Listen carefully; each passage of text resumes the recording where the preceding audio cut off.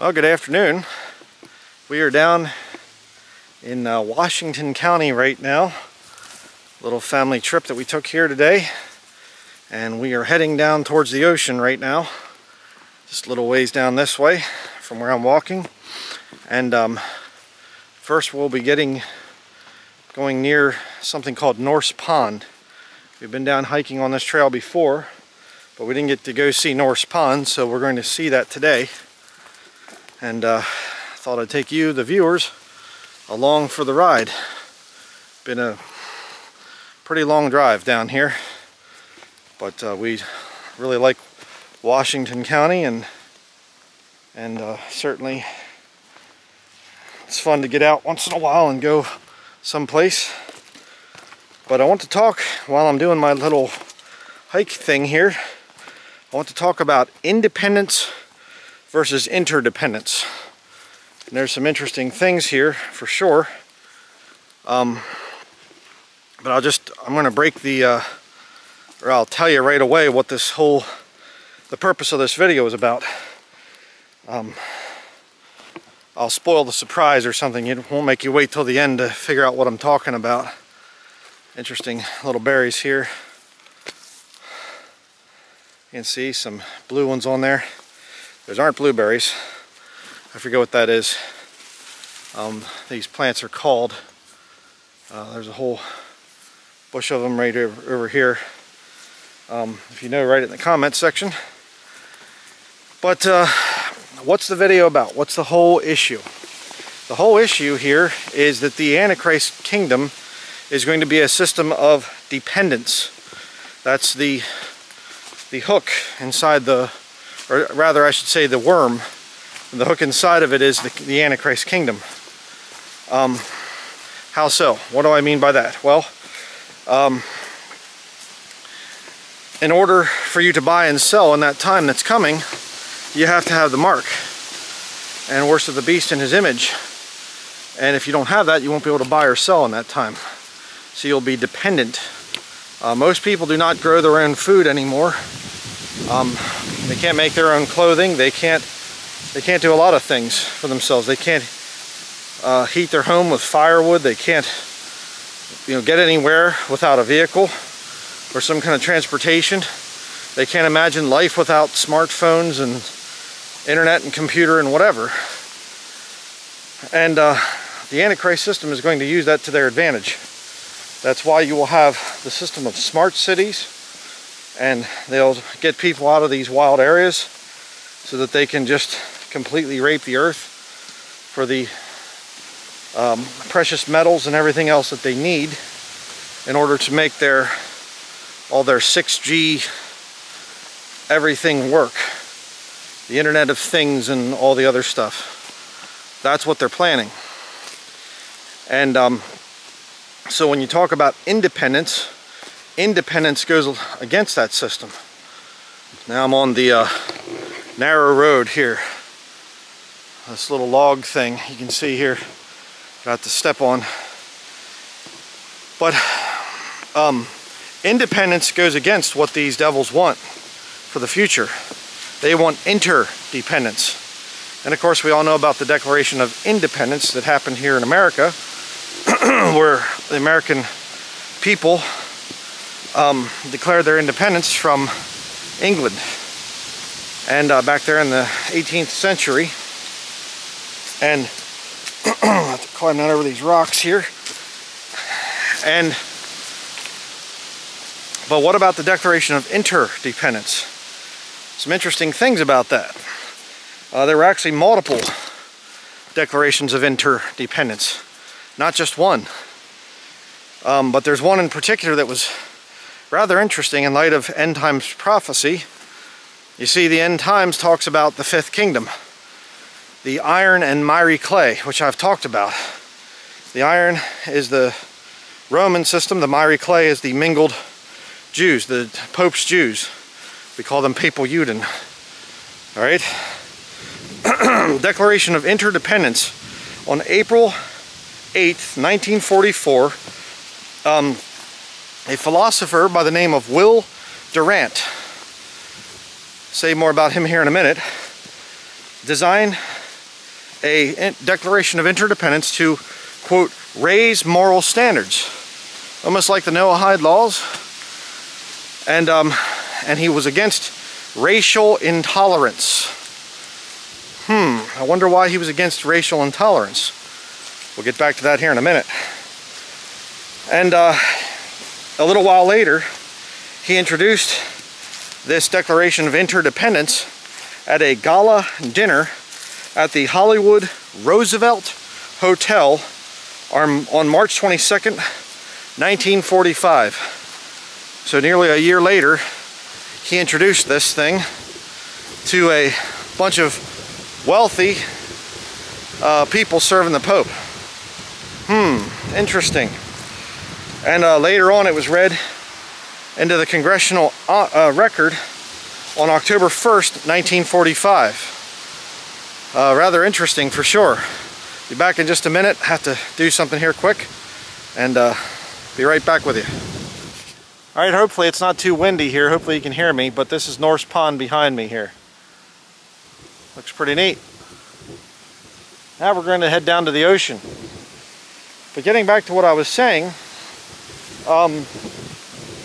this whole thing of Declaration of Interdependence, and Will Durant, and he came to a Jewish rabbi, and to a Christian theologian, and they came up with this whole thing of this Declaration of Interdependence there in 1945, essentially, is when they really got it all done. You say, what's the significance to that, brother? Well, if you look into who Will Durant was, he was a Jesuit, a trained Jesuit. Interesting. And he married a woman, Ariel, whatever last name, maiden name, and she was a Jew.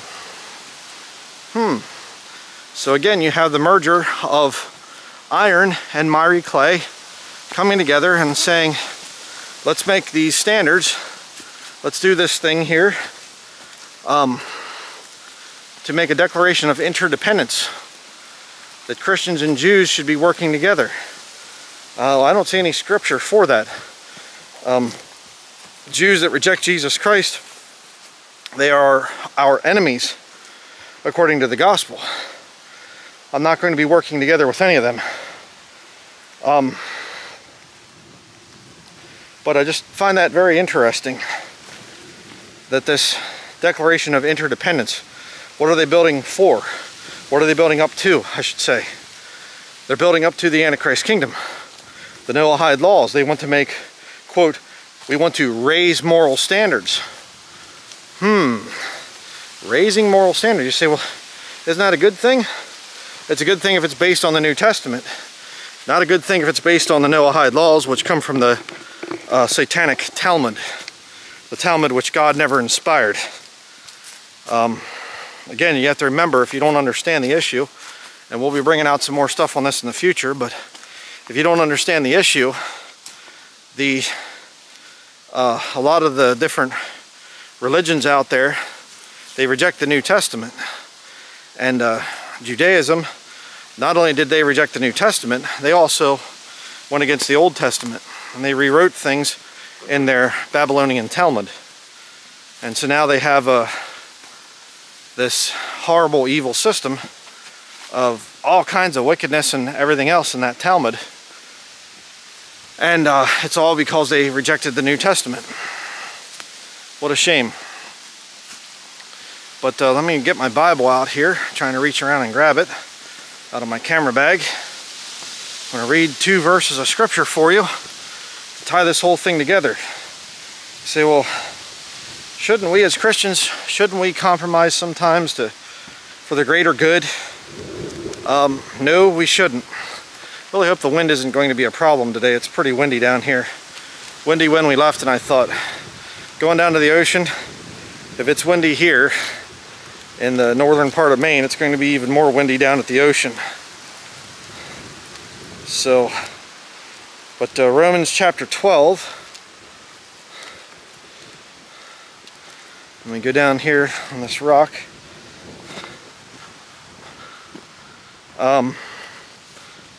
Keep climbing here. Get out here in the opening where I can see it better. Hopefully the wind won't be too bad. Romans chapter 12. Do this, maybe I can block it. Verses 1 and 2. I beseech you therefore, brethren, by the mercies of God, that ye present your bodies a living sacrifice, wholly acceptable unto God, which is your reasonable service. And be not conformed to this world, but be transformed by the renewing of your mind, that ye may prove what is that good and acceptable and perfect will of God. Christians, Bible-believing Christians, once you are born again, God calls you to be a non-conformist. You do not say, let's seek to be dependent on the systems of the world. Let's seek to get along with the world and be like the world and act like the world and say, you know something? You can reject Jesus Christ and we can still kind of fellowship together and whatever else. No, we can't. I am not part of anything ecumenical. I never will be. I find that very detestable.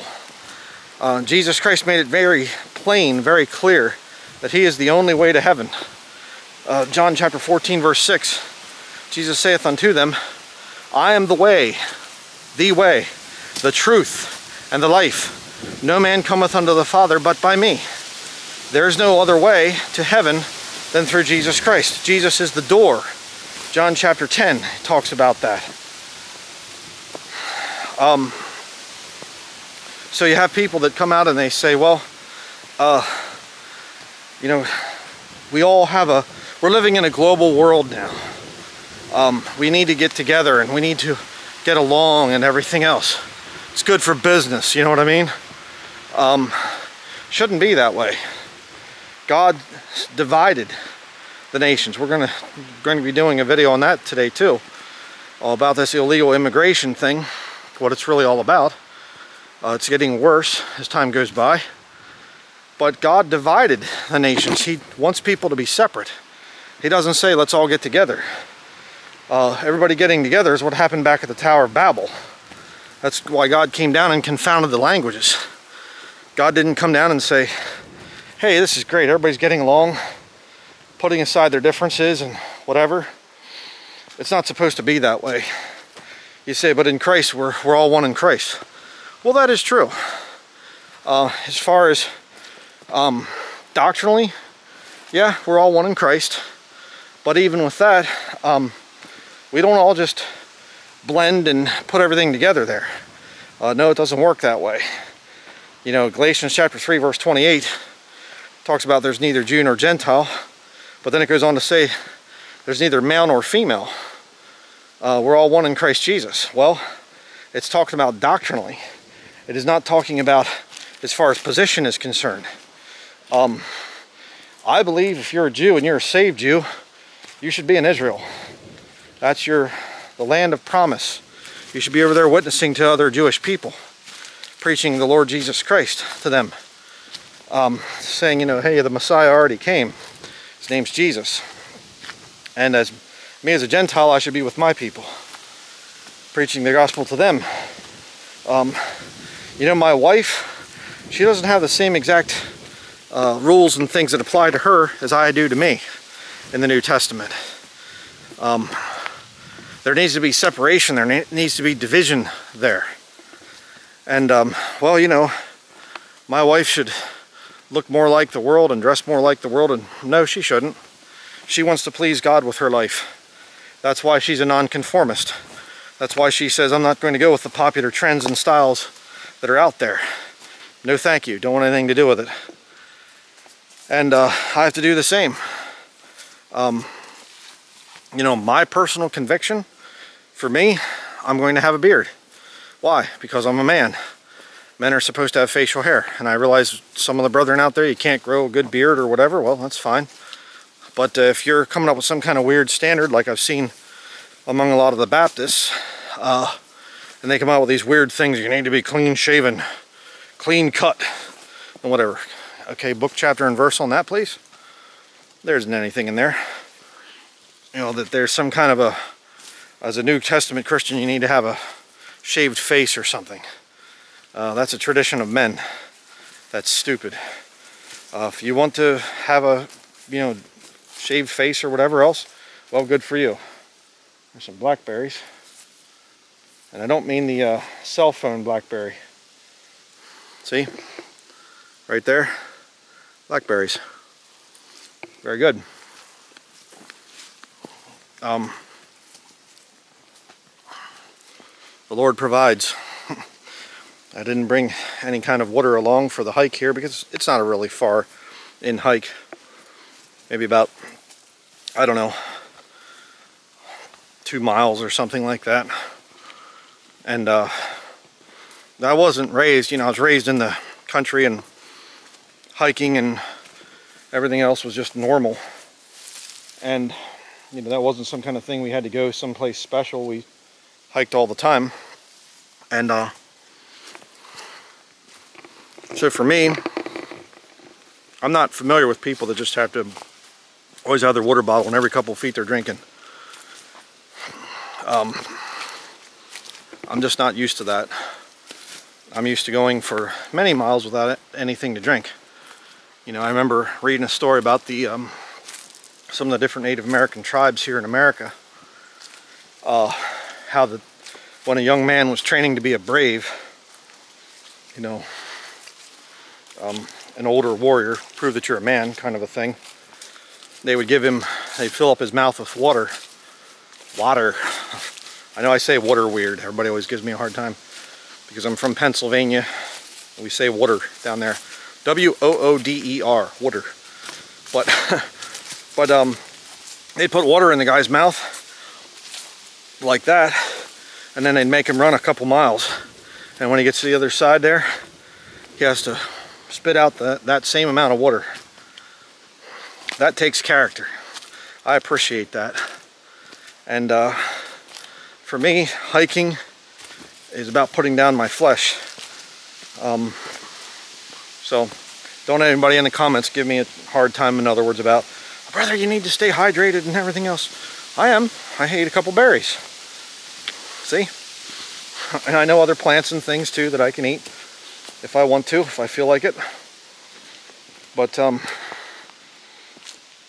you know, and I do hope that, I know some of you really appreciate these walk and talks, but are you just walking through the woods with a camera? Well, I go places. I don't record everything that I do in life. There's a little bit of chaga growing on that birch tree right there. I'll show you there. Right back in there, you can see it. The dark right there. That's chaga. Chaga mushroom, you can look that up. Very medicinal mushroom. Tastes like a blending of coffee and black tea. It does not taste like some kind of weird musty mushroom type of a thing. Very high in magnesium. Very good for you. But be careful, there's synthetic stuff out there. So you want to get wild harvested chaga. If you live in the north especially. Then you can go out and you can find it in different areas. But what am I saying all this stuff for? What does this have to do with the independence versus interdependence? Very simple. God has bounds that He's set so that people will search for the Lord. When you have a melting pot, all peoples and everybody coming together, pretty soon you start to lose distinction. And everybody just has to put aside all their differences. And if you put aside your differences, you're no longer a Christian. I'm not saying you lose your salvation, but I'm just simply saying you can be a saved Christian and not live like one, and not act like one or look like one or whatever else. Blend in with the world. And that's wrong. And you'll answer for it. You will suffer for it. Believe me, I've tried. And I have suffered. I've got scars on my body to prove it. Not good. Be separate. Touch not the unclean thing, and I will receive you. I will be a father unto you. The Bible talks about that in the book of Revelation. But our scripture, our text, Romans chapter 12, verses 1 and 2, we're to present our bodies as a living sacrifice, holy and acceptable unto God, which is your reasonable service. It is perfectly reasonable for the Lord to ask you to make sacrifices for Him. You know why? Because He made sacrifices for you. That's why. And it's a wonderful thing to count on the Lord.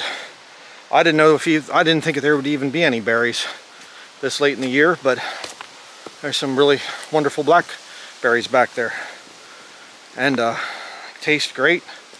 They not only give you hydration, but they also give you some energy and things, some good natural sugar. The seeds are good to chew on. They stick with you for a while in your teeth. It's good. It's wonderful. Builds character.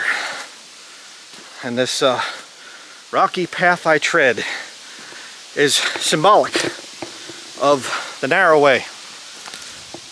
Right now, the world goes out to their shopping malls and their big vacation resorts and their cruise ships and their all that other stuff. You say, wouldn't you rather be out doing that right now, Brother Brian? Not at all. Not on your life. I am very thankful to have been able to make this trip down here today and to share this time with all of you. Someday we'll walk the golden streets of heaven.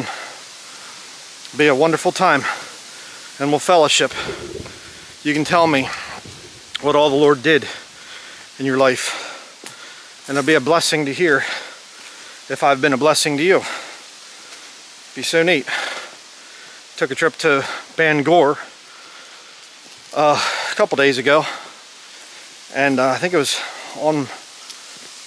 the day before my son's birthday, so it'd been the 4th of September. I went down there and went to walk into a grocery store, and the guy walks out of the door, customer, and he says, Brian Denlinger. He said, good to meet you, brother. He said, my hands are greasy right now. He said, I'd shake your hand. And we talked, not very long.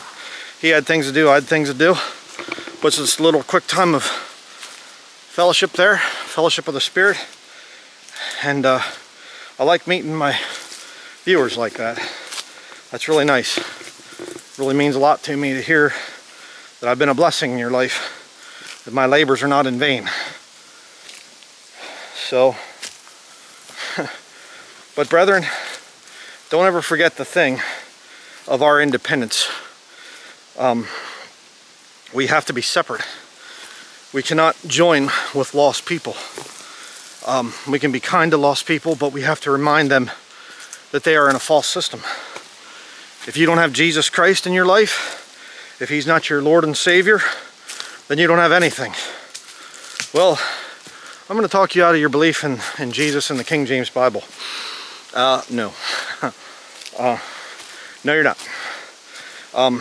None of you have anything to offer me out there that would be better than Jesus and my King James Bible. Not one of you. Well, you know, if you would actually study manuscript evidence, Brother Brian, you would actually see that there are better, more accurate translations available. 24 years of studying Bible versions and the manuscript evidence issue. No, thank you. I don't need your new versions that come from the Vatican. Nah. Well, you know, we'll convince you that Jesus is not the real Messiah and that you should become a Noahide. No, you know, I already tried self-righteousness in my life. I already tried to live for myself and be a good guy.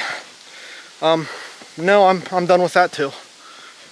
So, give me Jesus, give me the King James Bible, and I'm happy, and I'm content, and I have joy and peace that passeth understanding. And I don't need to be interdependent or dependent on anyone. I will thank God for things that are provided for me that I can't do for myself. Thank you, Lord. Appreciate that. You know, we go grocery shopping or whatever else, we get the things we need, come home, and I thank the Lord. I pray about it. Thank you, Lord, for the blessings of today. Thank you, Lord, for providing for us. You know, I have the ability to become a total off-grid guy or whatever else, you know, producing all my own food and, you know, all the different things. You can hear the ocean out ahead. Just right there, I can see it through the trees. Let me spin this way. I don't want to make anybody sick. I don't know if you can see it down through the trees or not, but it's right there is the ocean. Almost there. But I could do that stuff. But I learned over the years that it takes sacrifice to serve the Lord. Real sacrifice. And there's been a lot of things that I have sacrificed in life. And some really hard trials that I've gone through. Stuff I have never even shared online.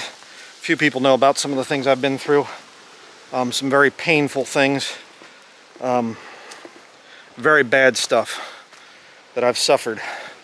And I just take all that, just give it back to the Lord and say, well, I've been a rotten sinner,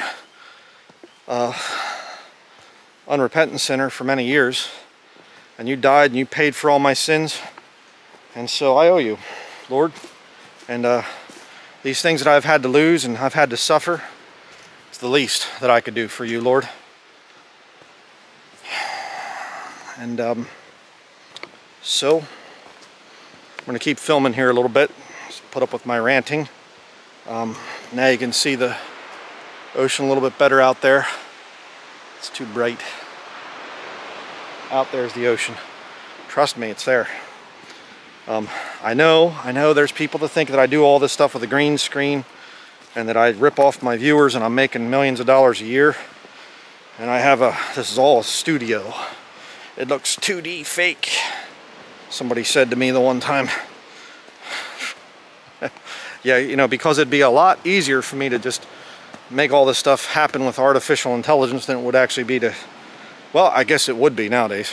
I'm going to say then for me to come and actually film it in person, but I saw a thing the other day where some snake was advertising this artificial intelligence video software, and you just kind of tell it what you want it to do, and the artificial intelligence will make a video.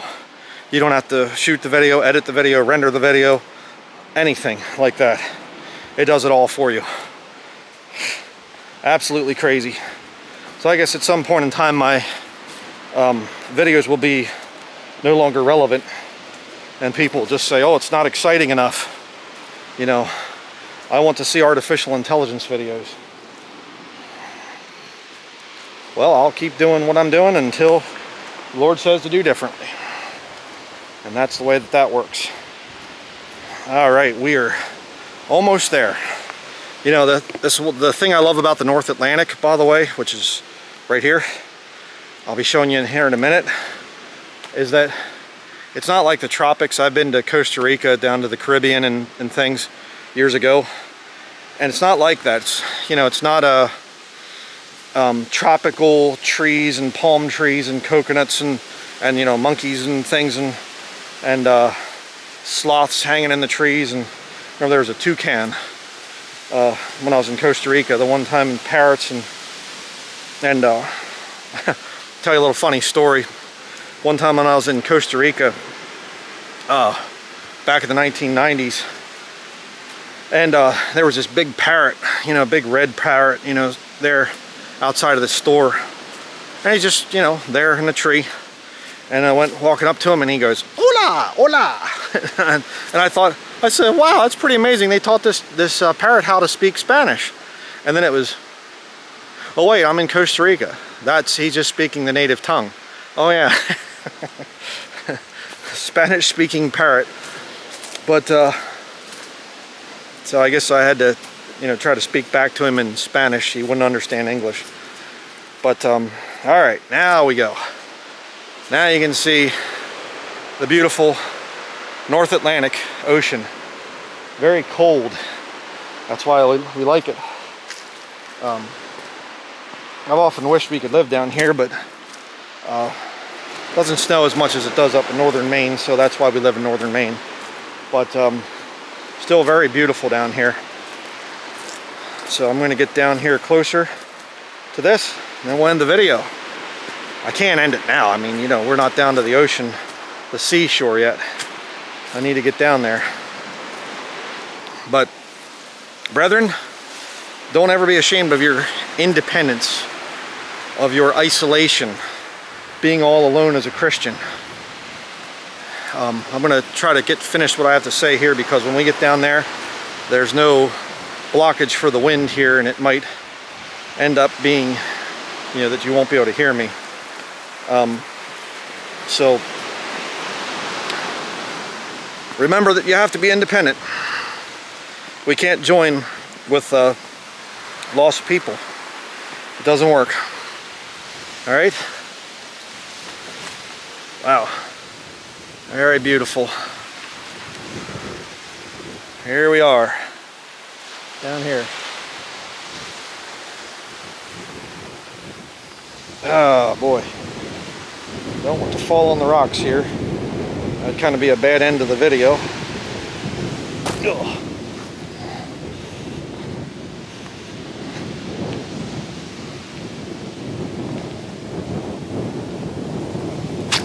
Alright.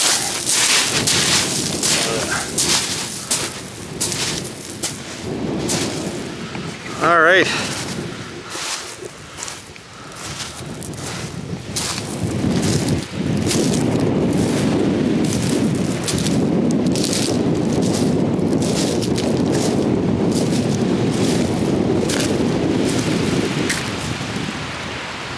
So there we have it. You can see way out there, that's the ocean out that way. This is somewhat of a little bit of an inlet, but there's the ocean over there. So hello to all the brethren in Europe. Hopefully you heard that. Okay, I don't think you're going to hear that, but yeah. So Europe's back that way. So hello to my original homeland. Maybe someday I'll get to go back there again, I don't know. But it's a beautiful cove here. And so, but hopefully this video has been a blessing to you. Let me know what you think in the comments section below. And certainly would love to do more videos down here at the ocean, but not easy because of the wind. And it's a couple-hour drive for us each way. So I'll walk down here a little bit closer. But just really beautiful down here. Not like other beaches I've been to over the years. I've been to the Pacific, the Atlantic, Caribbean. Never been over to Europe, so I don't know what that's like. But yeah, down here looking for seashells.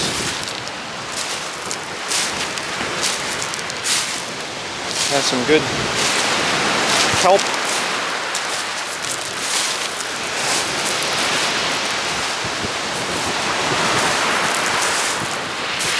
Very neat. I don't want to get any closer. I don't want to get the camera wet. Here we go. All right. See everybody in the next video. Thank you for watching.